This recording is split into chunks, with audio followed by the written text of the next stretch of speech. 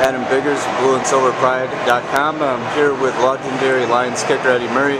Eddie, today they honored the 90s teams, the 60s, all the generations of playoff appearances and NFL championships. What was it like just being around guys like Landry? You're here with Herman, Barney, just kind of reliving the past success of the Lions. Well, I think it's a great thing the Lions have done something like this to start creating some tradition here and have everything displayed here at Ford Field.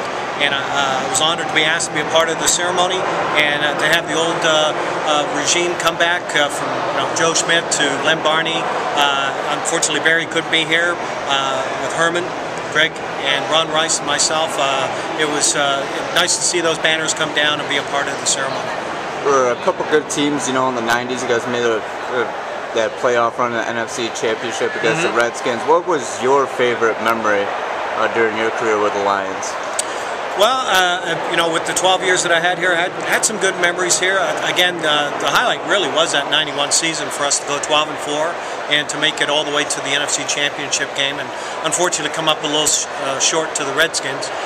But that was such a great year for us, and I know that they had some good teams after that, which was good, and now hopefully the team that we have here in place will have that same kind of tradition where they can maybe put some back-to-back playoff seasons together and maybe really make a hard run at the Super Bowl.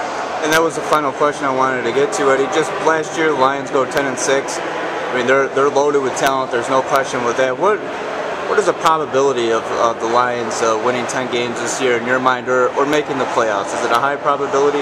Well, usually year in and year out, the teams that do make the playoffs are the teams that are the healthiest.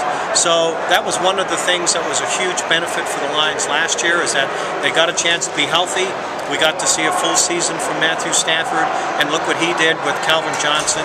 So the key is still going to be the same thing. We have to stay healthy for us to compete this year. I think it's going to be tough for us again to try to knock off Green Bay for the divisional title. But I think we're a strong enough team to be a good, strong contender for the wild card game. Excellent. I appreciate your time, Eddie. Thank you. Thank you for having me.